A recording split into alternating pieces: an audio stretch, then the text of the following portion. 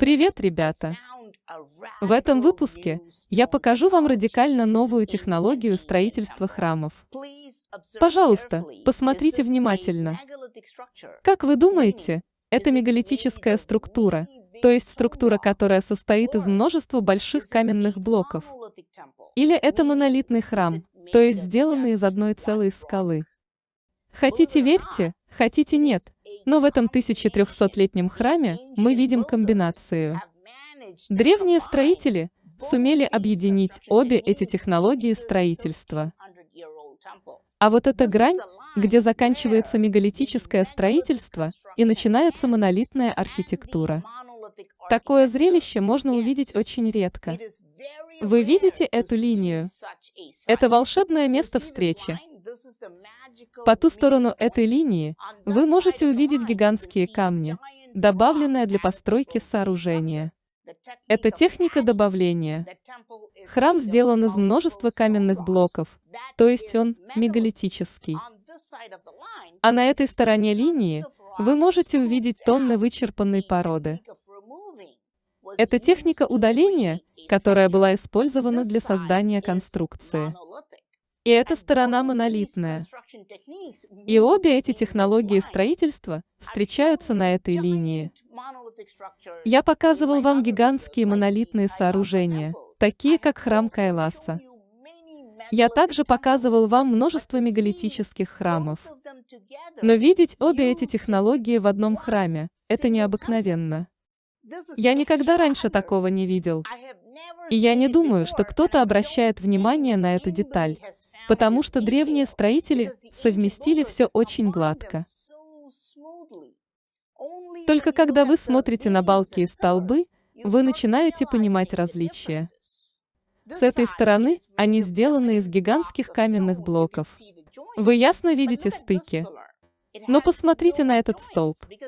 У него нет стыков, потому что он был сделан путем удаления породы вокруг него. Когда я смотрю здесь на надписи, я снова вижу что-то очень странное. В этих надписях объединены два древних языка – санскрит и тамильский. Вы можете увидеть два шрифта рядом. Это очень странное сочетание, потому что эти два древних языка, как говорят, имеют совершенно разное происхождение. А некоторые эксперты утверждают, что они вообще не сосуществовали в древние времена. Но здесь вы можете увидеть, что 1300 лет назад они использовались вместе. Вы, конечно, можете задаться вопросом, как же они поставили здесь такую огромную монолитную каменную глыбу. Очевидно же, что они не смогли бы сдвинуть такую гигантскую каменную глыбу, а тем более поставить ее сюда. Но это часть холма, и я покажу вам, как он выглядит снаружи. Вы сможете увидеть, что эта структура построена на соединении холма с поверхностью. Мегалитическая снаружи и монолитная внутри холма. И эта камера была сделана путем выдалбливания внутри холма сотен тонн породы. А что же внутри основной камеры? Там очень большой лингам, и он тоже является частью холма. Несмотря на то, что у нас есть фонарики, мы не можем ясно увидеть лингам. Виден только его контур. Это место очень темное, и это лучшее, что мы смогли заснять, хотя использовали приличный свет. Только при использовании вспышки на фотокамере я смог на секунду четко увидеть лингам. Я покажу вам, как выглядит это место без искусственного освещения. Там почти кромешная тьма. Вы даже не видите, кто стоит прямо рядом с вами. Так как же древние строители умудрились построить такое сооружение? И речь идет не только о построении структуры. Речь идет о деталях. Посмотрите на эту гигантскую резьбу. Тут может быть около 2,5 метров в высоту. Но посмотрите на детали, вырезанные тут, в этой темноте. Посмотрите на ремень, пряжку и лямки, свисающие с обеих сторон. А на стене странные надписи и символы. Специалисты проанализировали это и подтвердили, что это древнейшие надписи, говорящие о музыке, найденные в Индии. Они описывают 7 нот индийской музыки, похожих на до, ре, ми, фа, соль, ля, си, западной музыки. Но тогда почему они спрятали это в таком темном месте и сделали так, чтобы никто не мог получить доступ к такой ценной информации? Но вернемся к технике строительства. Древние строители не только проделали эту невероятную монолитную работу, но и проделали в этом храмовом комплексе какие-то безумные мегалитические работы. Не отвлекайтесь на эту маленькую обезьянку, просто посмотрите на мой рост и посмотрите на высоту этих столбов. Каждый из них не менее 6 метров в высоту, и на каждом есть блестящая статуя.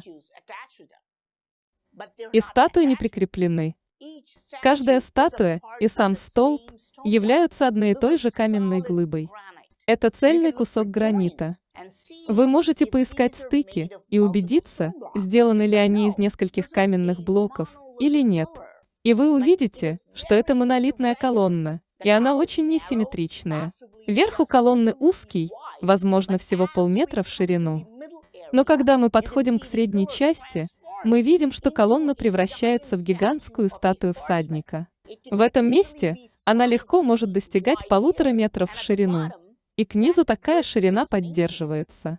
Я рассчитал вес этого столба, и он составляет не менее 10 тонн, то есть около 10 тысяч килограммов или 20 тысяч фунтов. Только в этом зале 20 столбов, то есть 200 тонн. И это только столбы. А теперь представьте, как предки их вырезали, передвигали и ставили вертикально. Я имею в виду, что даже сегодня это было бы монументальной задачей вырезать такие большие столбы и поставить их здесь. Но, должно быть, древним строителям было легко это сделать, потому что они также вырезали безумное количество деталей на этих каменных блоках.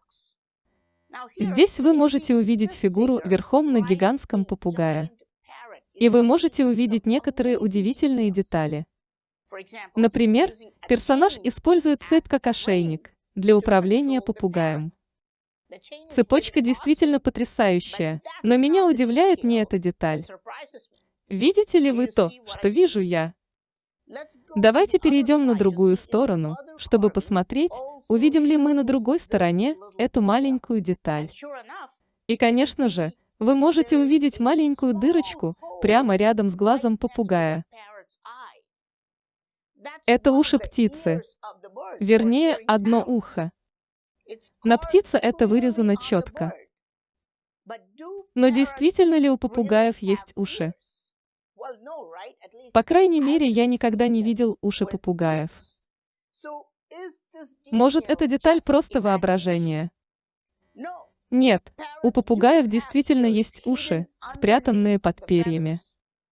И они расположены точно так же, как показано на этих древних столбах. Теперь подумайте об интеллекте древних строителей. Они были не только мастерами мегалитического строительства на макроуровне, они были мастерами деталей и на микроуровне. Итак, в этом храме мы видим, как монолитное и мегалитическое строительство встречаются на одной линии. Мы видим безумные детали на монолите в полной темноте. А также мы видим детали мегалитического строительства. Но тут есть еще кое-что и получше. Здесь есть мономегалитическое сооружение. Мне аж пришлось изобретать новый термин для этого конкретного каменного блока, который просто невозможно понять. Он такой большой, что на этом блоке могут сидеть 50 человек. И он вырезан в форме шестиугольника с 6 сторонами. Вы можете ходить по нему, и вы вообще не найдете никаких стыков. Но почему, а вернее, зачем? Зачем им такая монументальная задача? Почему они просто не собрали пол из каменных блоков поменьше, как нормальные люди? Вес этого камушка около 125 тонн. Как древние строители переместили этот каменный блок из карьера в это место. Как они его перевозили? Сегодня самые большие грузовики, вроде 18-колесных, могут перевозить только до 50 тонн. А эта каменная глыба в 2,5 раза тяжелее. Оси современных грузовиков сломаются от такого груза. Так как же древние строители ее перевозили? Какие транспортные средства они использовали для ее перемещения? Эта каменная глыба тоже должна была быть уложена здесь по крайней мере 1300 лет назад. И вы можете видеть, что новые поколения пытались строить вокруг нее. Вероятно, это происходило в последние несколько столетий. Но они смогли только вырезать и уложить небольшие каменные блоки. Это, несомненно, новые блоки, и что еще хуже, они даже повредили эту часть. Еще и поставили столб с этой стороны. Это потому, что эти новые строители были просто нормальными людьми, как мы. Тогда кто же были те первые строители? Почему им было так просто сочетать монолитную и мегалитическую технологию? Как они достигли такого уровня совершенства, как на макроуровне, так и на микроуровне? Можно ли добывать и перемещать такие гигантские каменные блоки с помощью простых инструментов и транспортных средств? Что за передовые технологии они использовали? Пишите ваши мысли в комментариях. Я Правин Мохан, а в мире еще много загадок, но в один ролик они все не поместятся. До новых встреч! Спасибо за просмотр. Все ссылки на источники информации в описании под роликом. Так что пишите комментарии, жмите на пальцы, делитесь этим видео с друзьями, подписывайтесь на канал, ну а мы пока поищем что-нибудь интересное для следующего ролика. Монтаж, перевод, озвучка и анимация студии Эльмукон.